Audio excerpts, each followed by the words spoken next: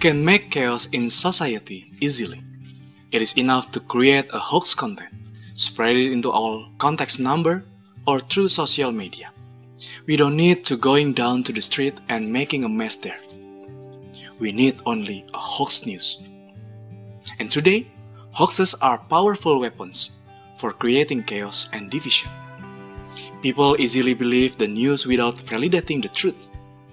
Hoax images and photographs are also easily trusted without finding out when they were made and taken. This is very disturbing in our lives. Not only divisions, disputes and debates can also arise from fake news or photos. Online hoax is making online war. People fight in cyberspace through irresponsible comments.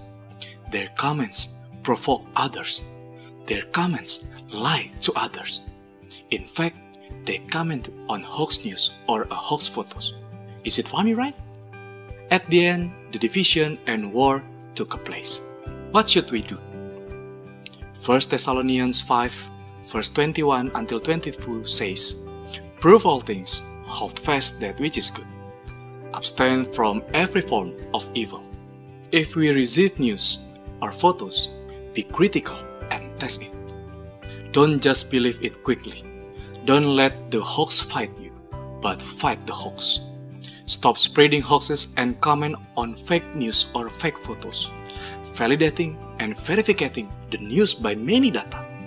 Analyze and prove it by a logical things.